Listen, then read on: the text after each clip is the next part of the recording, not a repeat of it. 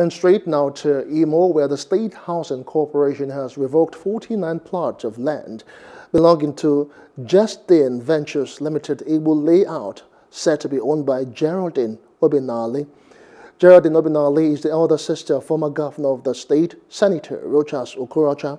The revocation is contained in a statement signed on Monday by the General Manager, Chief Executive Officer of the State Housing Corporation, Chinedu Mbakwobi, and media aide to the General Manager in William Prince.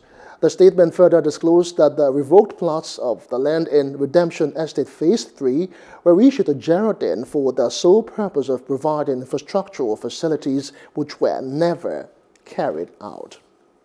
Hello, hope you enjoyed the news. Please do subscribe to our YouTube channel and don't forget to hit the notification button so you get notified about fresh news updates.